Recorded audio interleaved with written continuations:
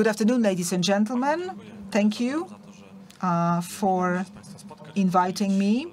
I can share with you the results of our research regarding the combination of two worlds, the energy and finance, the banking system. Thank you for an opportunity in this team that you can see on the slide to be able to work on this area.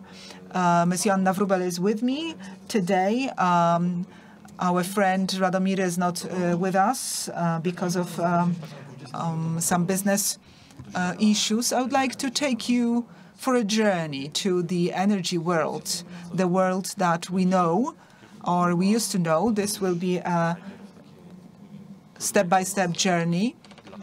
First, information. Why are we combining these two issues, these two worlds? And then we are going to reach this darker part. And then I will give you some beacon of hope for the future. Why it is worth combining energy sector, energy elements with the elements closer to us related to food production. This is an answer here in this slide. 30% of the total energy consumption reaches us as food products. 44% out of that, this is the processing sector, 37 agriculture, 19 supply for agriculture. That's why it is worth dealing with it. What we are facing right now, this situation is clearly visible. We are participating in it. We worry about it. This is this uncertainty related to energy prices, shortage in fuel, in gas, anything that can happen. I would like to point out that these topics are crucial, but from these topics, we can have something beneficial. First, the darker side of our life. When we look at our invoices for energy, what do we see that? On the first, on the next slides, we will see what is there. 870, around 876, this is the price, cumulated price with the distribution. This is what we pay by unit for megawatt hour of energy consumed. This is the cost that is divided into logistics, into the amount and volume, and the delivery. And when you look at it, look at these components, it was 50-50 in the past. Now the commodity, the energy is dominant, 508 for household. The other part, this is distribution. So right now, we are covered by this shield, one of the million of shields provided for us. This guarantees lower rate in terms of tax until the end of this year. We will go back to 23% next year. So this will be the VAT. We are more interested in this 508. It can be divided into two components. As for the tariffs that refer to us and our consumption, 446, this is variable charge, combining this price as a commodity, energy as a commodity.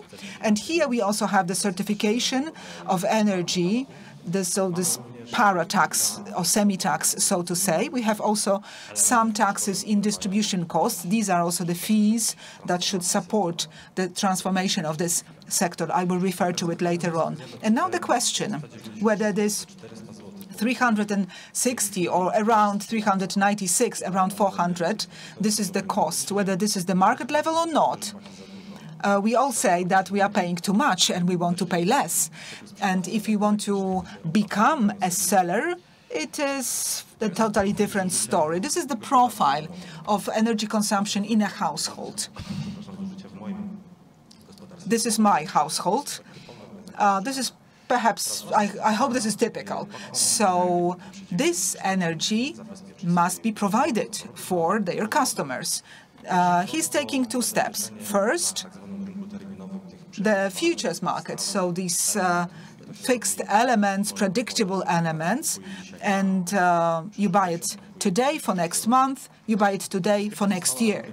The other elements that you can see in these red peaks, whether I switch on my kettle at in the afternoon or at night, I don't know that. So this must be added on an ongoing basis. So this slide was updated on the 29th of November. Then the price of the typical products on the futures market, it was 136. Now it's 1,040. So this is one variability element we are talking about today. We are going to talk about flexibility and courage later. These other elements, as for the standard market, spot market, here also we have some risks related to our uncertainty. These are the elements, well, it's around 1,000 per megawatt hour. So if we look at a spot market and current market, so 1,200, this is 1 megawatt hour of the energy that our seller is providing us next year. So what's the difference? You can see from what is there on our invoices and what we are going to have, or we will have next year if we don't have the shield anymore. We will see what happens next year. Of course, we as consumers, it's nice. As for the companies providing, it's not so nice. We can ask a question whether these high prices refer only to households. Here you have an answer. In companies, it's even worse. The most typical tariff groups, C12, C21, we have 1,800,000 of these in terms of customers. 2,500 and 2,356. So this is the cost of electrical power. This is a lot or not? You can answer that yourselves. What happens? What's the reason behind these high prices? We have a couple of elements affecting it. Our system is based on coal. It was 78% from coal.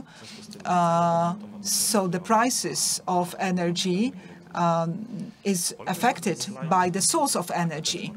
Here you can see the price of coal in ARA ports, Antwerp, Amsterdam and Rotterdam.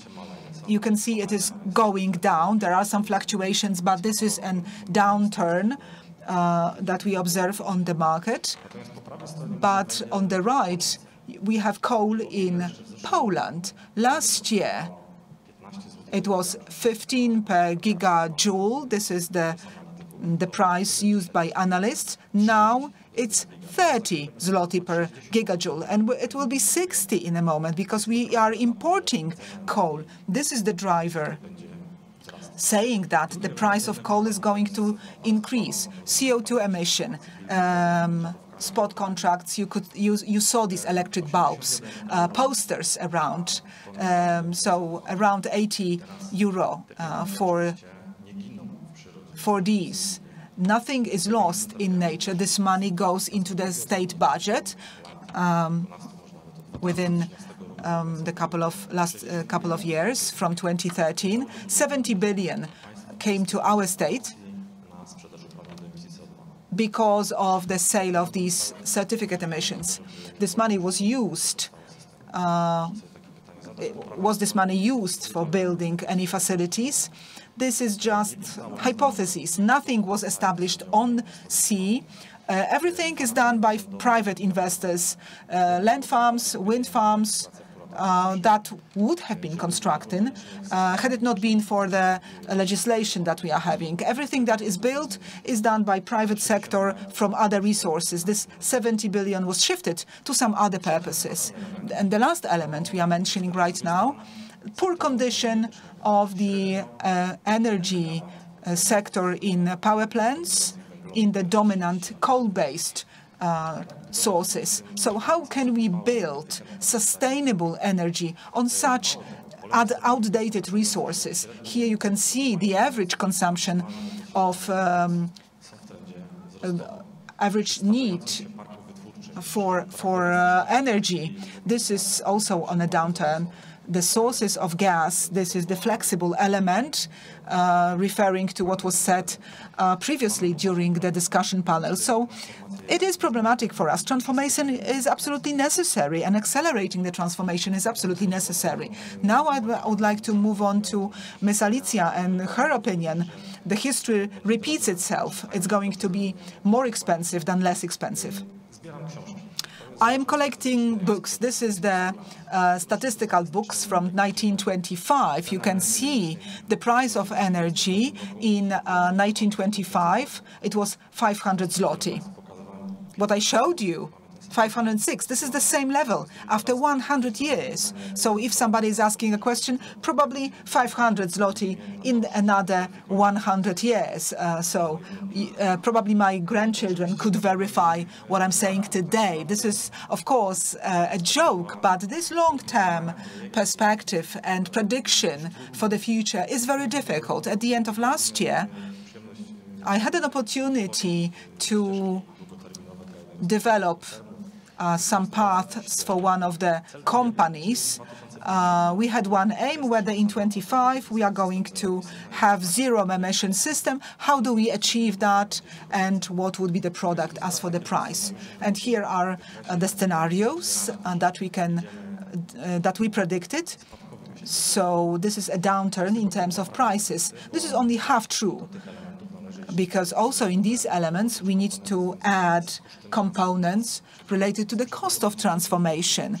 So redevelopment of all the facilities, this is just the cost of energy as a commodity.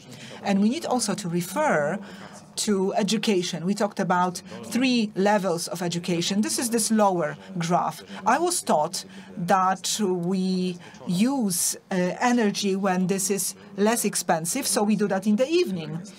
And that would be like 12 and 1 p.m. So this is the moment when we do it, when we wash and iron our things. So is this the peak of these changes or not yet? Are there any other elements ahead of us? The system comprises these elements that you have on the slide. They are not supporting all the stakeholders or the interesting parties. It is not showing us these financial solutions. During the analysis and these paths that we were trying to predict, we tried to estimate the expenditure for investments. Up to 2030, we need 187 billion zloty to modernize the production. This is around 900 billion by 2050. The distribution infrastructure is key here. And 2 scenarios that are included in the energy policy up to 2030. This is 128 billion. This is indispensable, absolutely. In this financial perspective, this must be provided. We will have some resources from the European Union. These are the programs. After providing this recovery plan resources, this will not be sufficient, but also loans and supporting those who are going to get involved in the transformation. What can we observe? Not building this central energy from this virtual 60 billion that is not yet there, but we can see the bottom-up resources. Here, up to 2030, we were supposed to have 1 million prosumers. This is 1,200,000, so this was done. We also have objectives related to energy independence in particular areas. This is here one element that can act as a remedy for higher prices as for the changes that are ahead of us. So some energy cooperatives, these are local initiatives. They have some limitations. Of course, we are talking about rural areas. We are talking about participants providing some minimum structure to use this energy later on. We need to have connections to particular grid and some criteria to be fulfilled, but we can have the scenario like that in a community. They become prosumers. They can use the benefits defined in the regulation. Here on the left, you have some repeatable information from the previous slides. And in the cooperative, as for the cost, this is marked in green. This is what we avoid in a cooperative. This is from 15 to 35% because of the fact that they joined a cooperative. So this is a tendency that is going to implement it. Yes, definitely. I take part in these processes. We are establishing cooperatives at the moment. Some broader idea is energy cluster. We are still waiting, unfortunately, for redefinition of the cluster, for some legislation changes. We are still waiting for that, and we will have a certain catalog of benefits. For us, entrepreneurs, participants on the market, it will be profitable to join such cluster. What this catalog of benefits look like? Here we have an investor. This is a situation from November last year, winning an auction to build a certain energy production plant. The price that is guaranteed, 278. And this was the level of prices from last year. Now, this is 1,400, around 1,400. In services and in production, this is 2,200. So you can see a spread, and this pie to divide between particular stakeholders, this will be affected by private partnership, private and public partnership, and they will focus on these benefits. This is the shift in paradigm. Here, our distributors, if they are not needed in this combination, they will have to change. Here we also have another solution, certain platforms to pair both sides and provide peer-to-peer energy distribution sale. This is a process that is a long-term process. This is the transformation that is ongoing right now, and this is the future direction. Why refraining from coal? And this transformation is rational. If we observe what is happening in technology, in manufacturing sector, we can see the cost of energy from the moment of production until a particular source expires for PV plants and wind power plants. So the needs for investment is going to be more significant. So can we focus on our dreams and make our dreams come true? I would like to show you a slide, the final one, presenting the benefits from energy cooperatives, and that dreams can come true. This is real data, analytical example. So here we have 11 recipients. 4, these are food processing plants. Then the other are farmers. And these 11 entities, they have some costs. As for the electrical energy, this is the cost, around 22 million for the consumed, 2,300 zloty. So if I become a prosumer, so if I build the source of energy, I will be independent energy-wise. So from the fact that you are becoming a prosumer, you have around 78% of benefit, because the cost goes down to around 500. So if we develop an energy cooperative, we have yet another 17% of the benefit. And then the cost around 400. Who is not going to go for such a solution? Everyone, looking at the numbers and looking at the numbers that are going to stay with us in the price lists, they are going to move into building such solutions. Going back to the opinion, to the courage you mentioned before. Let's not wait. Let's do it now. Because we have just 1 year. We have just, through these shields, we have just 1 year to take bold decisions and enter the era of transformation without any significant risks. Thank you very much.